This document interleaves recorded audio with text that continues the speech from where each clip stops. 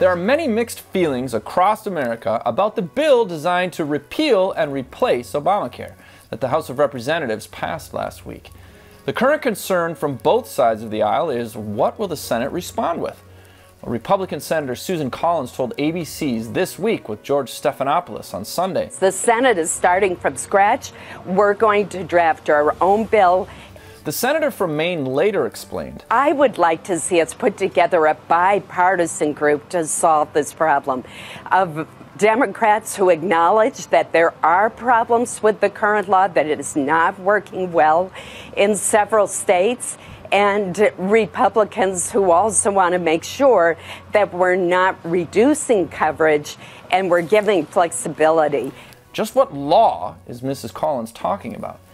In order to restore right thinking about the law, I set forth the following analogy by Michael Anthony Peroutka. Imagine your Uncle Sam comes to your home on Sunday afternoon in a new vehicle you haven't seen before and says, "Hey, let me take you for a spin in my new car." "Sure," you say, and you hop in and take a tour in his new car. After he pulls back into your driveway and you re-enter your home, your spouse asks, "Did Uncle Sam drive the car rightly?" You think for a minute, reflecting on the last 20 minutes you spent in the car. Let's say for the sake of argument that Uncle Sam came to a full stop at every stop sign, he drove within the speed limit, obeyed all traffic signals, and he refrained from texting while he was driving. So you look at your spouse and say, "Yes, dear, he drove the car rightly." Now let's add one more fact to this story. Suppose that, just before your wife asked the question about Uncle Sam's driving, you received a call from the local sheriff and learned that Uncle Sam had stolen the car earlier that day.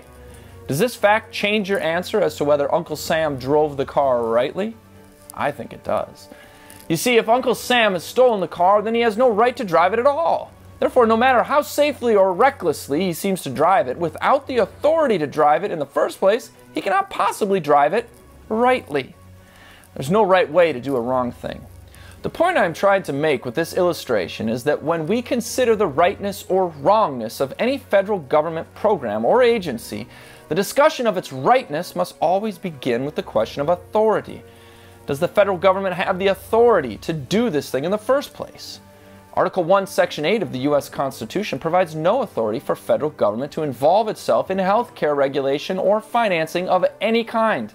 In other words, federal health care is a stolen car, and anyone who drives a stolen car is a lawbreaker. Therefore, all who have taken an oath to the U.S. Constitution, including federal and state officials, need to do their duty by pulling this stolen car over and arresting Uncle Sam or anyone else trying to drive it. I truly hope that our Congress and President will not rest with this 2 steps forward and 1 step back conclusion. While gaining 1 step of liberty is encouraging, this dialectic is not a victory until we regain the liberty taken by both unconstitutional steps.